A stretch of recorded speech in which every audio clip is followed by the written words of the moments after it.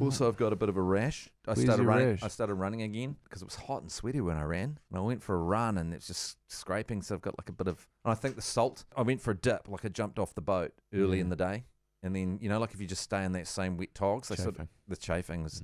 It seems like there's a lot going on in your life right now. There is. I mean, I'm probably going through more than anyone. The chafing is your most serious issue, really. That's the most pressing problem. The rest of them are just in your head. Well, some of it's in one of my heads. What is your head chafing? Down your cock. Well, why is that chafing? That's called masturbation. No, you need to lubricate. No, it was from masturbation.